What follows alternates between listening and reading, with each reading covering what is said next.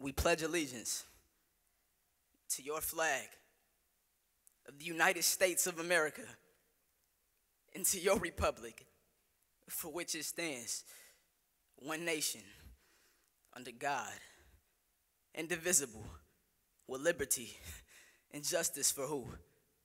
For you? For some? Not for us, not for our people. So please stop saying we equal with your flag of red, white, and blue in one hand. You beat us until we're black and blue with the other, beat us until we're none, beat us until we can't walk straight. Then you put us in chains if we lucky. But for the ones of us who aren't so lucky, you tell us to put our hands up as some type of sick tribute to your privilege. And then you pull the trigger into our bodies laid down on your ground. Pull the trigger until your clip is empty. Pull the trigger until we make your evening news. And then when our children cry, we have to look our children in the eyes and tell them that they have to be cautious. That when they walk your streets, they have to do so in fear, that they have to spend an entirety of their life looking over their shoulder, because you will hunt them down.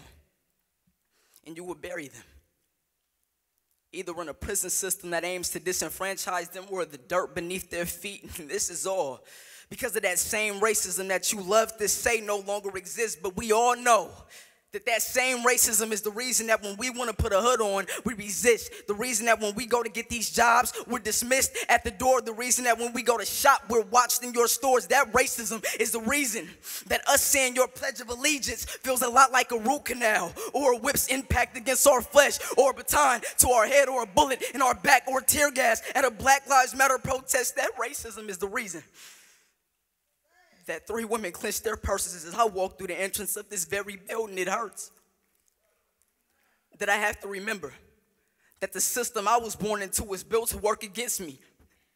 Hurts that I have to remember.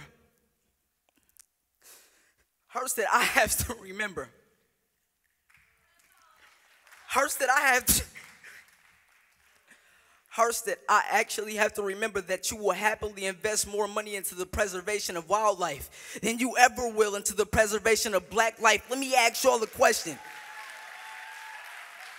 When y'all turn on your TVs and witness another black body laid out on your concrete, what do y'all see? Another murder? Another sad story?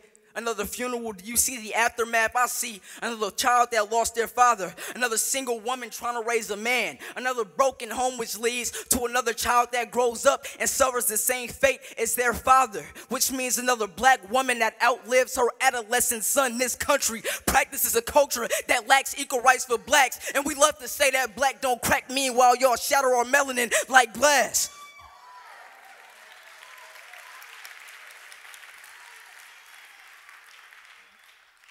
My back breaks for everybody you lay at our feet, for every memory I try to erase within your war zones.